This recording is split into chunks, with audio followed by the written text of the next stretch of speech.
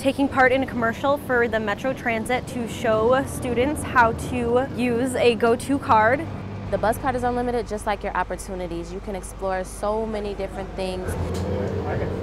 Students can use the cards to get to and from school. They can use it to participate in after-school activities, stay late, come early, get a job, volunteer in their community.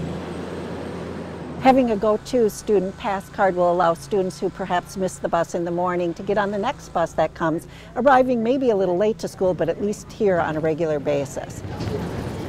We decided to do this video because we did I think it was 2 years of testing out the go-to cards for our Minneapolis Youth Congress. It was like a survey every month. We had to write what kind of experiences you have on the bus, what surprised you, things like that. And we just want to show students that it is okay, it's not a scary thing to ride the bus. It allowed me to, take risks, explore my community, explore the bus routes, and now I know how to navigate around my city a lot better because of the bus cards.